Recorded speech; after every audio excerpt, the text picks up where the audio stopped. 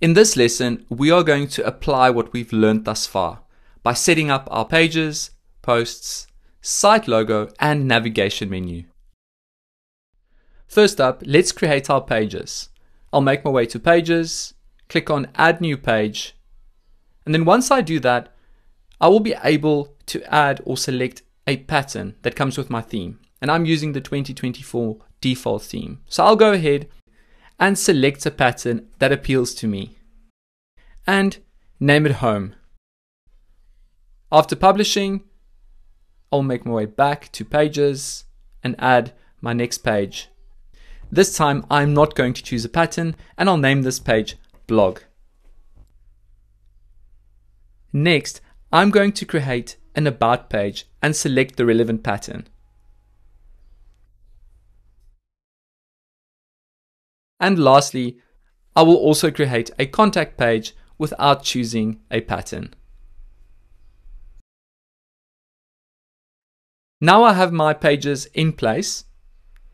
So next, I'm going to make my way to Settings and click on Reading. And for my home page display, I will select a static page and set my home page as my static home page and my blog page as my posts page. Just a reminder, if you have selected your latest posts for your homepage display, you will modify the blog home template for this homepage or front page, as no page has been created. Please note, when we open up our static homepage and open the settings sidebar, we will notice that this page has been assigned to the page template or the default page template, and my blog page or posts page has been assigned to the blog home template, and this cannot be changed. And then we'll also notice that my other pages have also been assigned to the general or default page template, the same as my home page. Next, let's shift our attention to posts. And as you will notice, I've already created 2 posts as well as categories and tags. Just a reminder, categories are used to classify content into main topics or sections, and tags are like labels that give specific details about content. As an example, I'm going to go ahead and add a new post. The post is about New York, and then I will add some dummy content. Thereafter, I will open up the settings sidebar and select the relevant category, in this case, travel. And I will add a new tag, namely city. Lastly, I will set the featured image or the post thumbnail. The featured image is of course the representative image for your post. And once set, we can hit publish and then view our 3 posts with their relevant categories and tags. Next, let's take a closer look at the navigation menu and make our way to Appearance and then click on Editor. This will open up the site editor. And on the right, we will notice our home page. And if we open up our home page, we will see the dummy content or the pattern that we added when we created the page. And at the top, we see the header pattern provided by our theme. And if we try to edit this header, we will see a message that says, edit your template to edit this block. So let's go ahead and click on Edit Template. And now we can edit the header for the page template. Please note this header will also be found on the blog home template. So if we make any changes to this header in the page template, it will also automatically update in the blog home template. As we can see, we have our navigation menu top right. And the great thing is, this navigation menu was added automatically when we created our pages.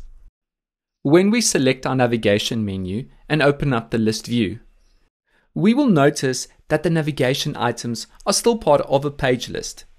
So to change this, click on Edit in your settings sidebar to detach the page list so that you can manage navigation items individually. Once detached, you can use the list view to reorder navigation items, or you can use the arrows of the navigation block toolbar to reposition items where you want them. Next, I've decided to add social links to my navigation menu. So when I click on the inserter of the navigation block, I will insert a social icons block and then select the relevant social media platforms. In this case, X and Instagram. And don't forget to add the relevant URLs. When you select the navigation block, you can click on the 3 vertical dots in your settings sidebar to create a new menu or select one of your existing menus. When you select settings, you will be able to change the justification or alignment as well as the orientation of your navigation menu. Below that, you can also select a hamburger menu that will appear when your site is viewed on a smaller device. When you click on styles, you have a variety of options to style your navigation menu further. Next, let's talk about the site logo block. As you will notice, the header pattern that was provided by my theme includes a site logo block. Click on the site logo block to add a new image from your media library or to upload one directly from your computer. I will go ahead and upload a logo that I've already added to my desktop. And then I will enlarge it slightly. Next, I would also like to add my navigation menu to my footer. So when we scroll down, we will notice that there are some dummy content below quick links, which was part of my default footer pattern that came with my theme. So when I open the list view and select the navigation block, I can click on the 3 vertical dots in my settings sidebar and then select the relevant navigation menu. Now my navigation menus are in place in my header and footer. And as mentioned before, if we make our way to the blog home template, which is the template for my posts page, we will see that the header and the footer are the same. Once we have all these elements in place, we want to decide on an overall style for our website. So when we make our way to styles, you can customize the typography, colors, and layout of your site. Or if you click on Browse Styles, you'll be able to see a zoomed out view of all the different style combinations that come with your theme.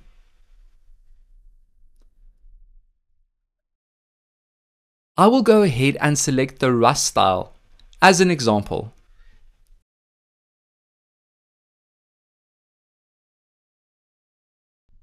Now that we have our pages, posts, navigation menu, site logo, and style in place, we can go ahead and start adding content to our pages and modifying some of the patterns that we've added.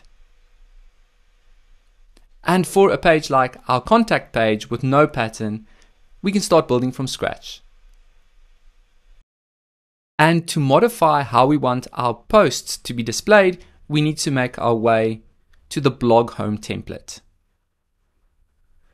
And when we open up our blog home template, we can customize our blog page as well as the query loop block to decide how we want our blog posts or dynamic content to be displayed.